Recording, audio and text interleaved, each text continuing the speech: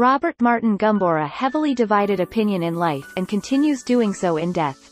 He died of COVID-19 related complications at Chikurubi Maximum Security Prison aged 65 while serving time for raping several women. He was jailed in 2014 and was initially sentenced to 50 years in prison, 10 of which were suspended on condition of good behavior. Part of his sentence also included a conviction of being found in possession of pornographic material. However, while some people couldn't care less about his demise, family, friends and congregants still maintained he was wrongly convicted. They all claim he was an upright man. Up until his untimely death, they still hoped his bid for freedom would be granted, as he was appealing against both conviction and sentence. To them, the clergyman was a victim of some complicated conspiracy. Last year, Gumbura's sentence was slashed to 20 years after a series of appeals made through the High Court. And by the time of his death, the RGM Independent End Time Messages church founder had served nearly half of his reviewed sentence.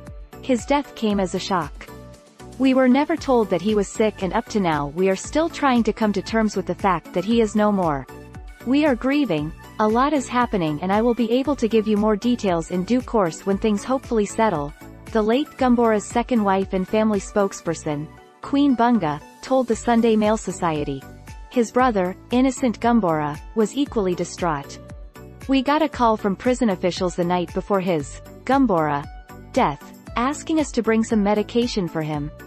Unfortunately, when we delivered the items the following morning, he was already dead. I am still confused, to say the least. They should have told us in time that he was not well, or at least allowed us to conduct a post-mortem to ascertain the cause of death, he said. Gumbura's death has naturally led to growing questions on the fate of his 11 wives, 33 children, church and various businesses and properties he left behind. His firstborn is 38 years old, while the last is aged 8. The total number of assets is yet to be ascertained but includes 11 houses, several church buildings, a mine, farm and a fleet of more than 20 vehicles. Nothing has been distributed yet. The family is still collecting all his personal belongings from his various homes around the country, bringing them to his Harare residence. Likewise, we have asked all the wives to temporarily move to Harare so that we do things as a family at once. It is hectic. We are conducting a lot of meetings to set up a trust, then we go on to register his estate, said Innocent. Gumbura's wives, he added, are still united despite their husband's death.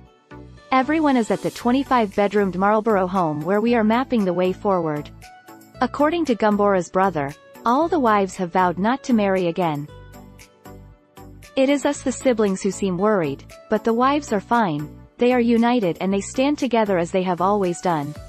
They have vowed that they are not going anywhere. However, before passing on, Gumbura told the Sunday Mail Society that he did not mind if his wives decided to move on. By the time I leave this place, I will be very old, so I cannot be selfish to force them to wait for me. They are free to remarry if they wish, he said then. The family survives largely on their farm produce and proceeds from the mine and church. The farm is presently being run by the second wife. There are indications, however, that his church did not have a succession plan. Apart from the late businessman cum clergyman's wives and children, there are at least 50 people, including poor church members, the homeless and orphans, living at the Harare house. Their fate and future is now uncertain. In total, there are about 92 people living there, Marlborough, and we are not related to them, so we have told them to leave because we do not have the capacity to take care of them. My brother had a big heart. Even in prison, he continued to care for these people, so he would simply give us instructions and we followed. We even paid bail for some people he would have met in prison. That is the type of person he was. He paid school fees for many kids whom we are not related to and even provided for a lot of families. But if indeed he was a rapist, why would those people want to stay with him? Who wants to be associated with a rapist? He queried.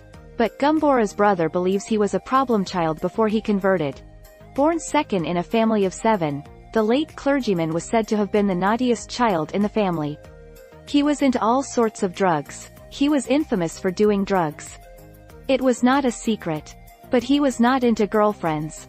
I do not remember him having any girlfriends, except for Tafadzwa, who later became his first wife. Up to now I do not believe he raped anyone, said Innocent. Gumbura spent his early childhood in Gweru before moving to Highfield in Harare, where his parents had bought a house. However, around 1980, after completing his advanced level at Highfield High School, he converted to Christianity, much to the surprise of his family and those who knew him. He joined the Baptist Church before moving to End Time Messages. During that time, he enrolled at a local teachers' college where he studied towards a diploma in education. After graduating, he went on to teach at Regina Mundi, Ascot and Mambo high schools. Regina Mundi was a girls' school, but we never got any reports or accusations about girls or women. He was, in fact, a good history teacher with a brilliant photographic memory. Once he met someone, he would never forget them, reminisces the brother.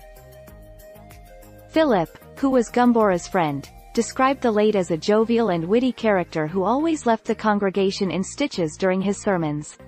He recalls the several visits in prison when they would talk and laugh endlessly. He was always bubbly. It was as if he was not in prison or that he had accepted his predicament, he said. During the late 1980s, Gumbura, who was still under End Time Messages as a senior member, began preaching about polygamy.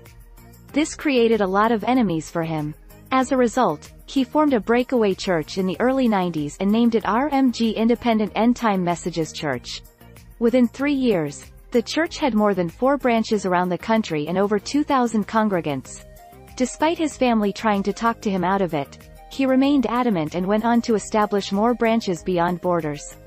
But around 1994, he found himself in trouble with the law.